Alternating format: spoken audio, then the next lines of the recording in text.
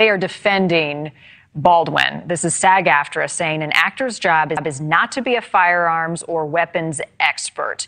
What do you make of this? Well, I have to agree. I think what the overarching message from SAG-AFTRA is that it is their job, not the actor's job, to make sure that the firearms are safe. Did IQs just drop sharply while I was away?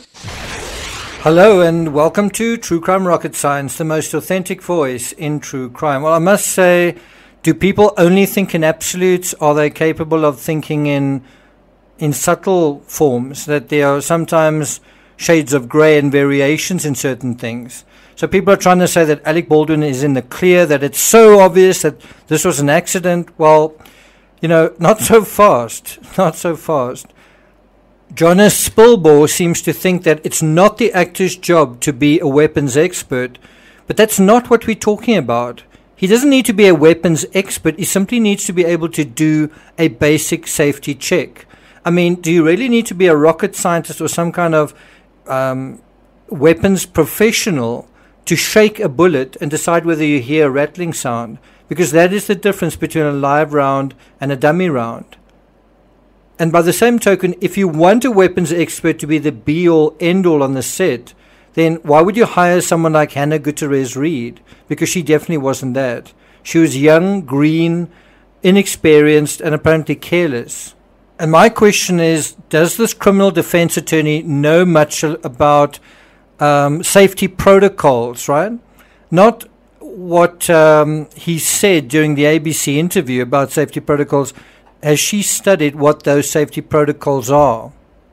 Besides that, it's also not what other veteran actors have said during this debacle, like George Clooney and Nicolas Cage, that it is the job of the actor to check the weapon. And I mean, what is so wrong about having an armorer check the weapon, and in this case, she seems to have made a mistake, and the actor checking the weapon, and in this case, it seems like he didn't check the weapon. But what if he had? Couldn't that have saved someone's life? Isn't that a protocol or a rule worth fighting for? Also, if you're going to act in a cowboy movie, a movie that's going to have a lot of gun activity, a lot of gun action, and a lot of pretending to shoot people, maybe you should have your lead actor do a little training in protocol, what not to do, where not to point the gun. Does that make sense? Now, before we get to the rest of this episode, if you haven't subscribed to the channel, please do. If you're new to the channel, you might be asking the question, why so serious? Well, true crime is a field where we're thinking about somber subjects such as the truth and reality and justice. And on this channel, we do believe that is something we should start taking things a little more seriously. I also want to take this moment to thank the subscribers who are part of getting this channel over the 100,000 mark. I've actually just received my plaque from YouTube, so thanks a lot for that. In terms of this episode, if you're enjoying this episode, please like, share, leave a comment. You can also hit the thanks button, and let's get started. When you look at the chain of events in this case, Marnie, I think it's clear that the least culpable person from a criminal standpoint is Alec Baldwin. Now, I know I've gotten Now, the impression I get is this criminal defense attorney has based her knowledge and based her analysis. I could be wrong, but my impression is that she's basing her assessment on what Baldwin said in the ABC News interview. And that is not the situation that actually played out on the ground. What played out on the ground was a series of safety violations. And one's also then got to look at the fact that we're not just dealing with Alec Baldwin, the actor. We're dealing with Alec Baldwin, the producer. We're dealing with Alec Baldwin, the lead actor, right? We're dealing with Alec Baldwin, the guy who actually co-wrote the script in this case. He's kind of the visionary behind the story, right? And so someone in a senior role like that, do they have any responsibility for safety? Do they have any personal responsibility for safety? Wouldn't you say that collectively a crew have a responsibility towards safety? Or is it always someone else who's to blame? Isn't it collectively a film crew have a responsibility towards safety? But I have to take it from the top and look at Where did the ammunition come from? Why don't we know how live ammunition got on a set at all? Then you go down to... So again, it seems like this criminal defense attorney is literally taking Alec Baldwin at face value. Exactly what he said is, he said in that ABC News interview, the only question is where did a live round come from? And she's repeating exactly that. That is not the only question. That is a question. It's definitely not the only question. Then you look to the assistant director who said to Alec Baldwin, this gun is cold. I remember the armorer handed the actor a gun. I don't know if she said it was cold or clean, but she handed him the gun, and then there was a bang that was a louder bang than I've heard come from a blank before. Okay.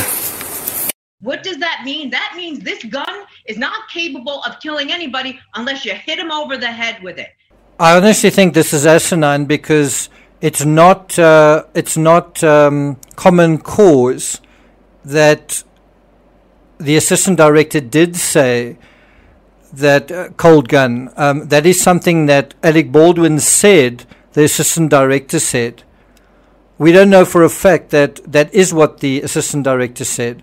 The other thing that the assistant director admitted was he said he didn't really check the gun either. He sort of spun the barrel 3/4 and basically had a quick glance at 3 to 4 rounds in it, right? Now, if you take what the district attorney has said is, if each person along the way, Hannah Gutierrez Reed had checked the gun properly, Assistant Director Dave Halls had checked the gun properly, Alec Baldwin had checked the gun properly, if any one of those three individuals had done that, then you wouldn't have had the situation that we have.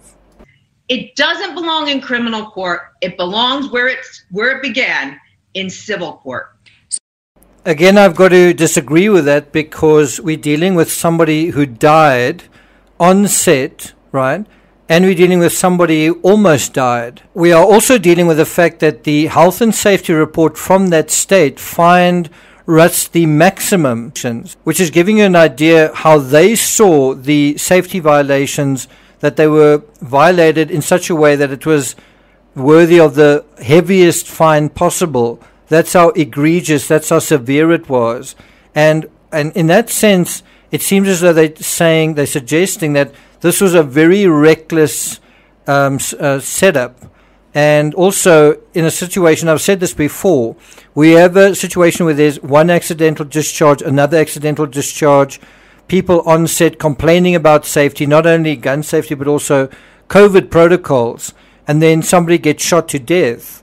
And then you say, oh no, there was never any problem with safety. I've got an idea, if Helena wasn't shot that day, somebody else would have been shot.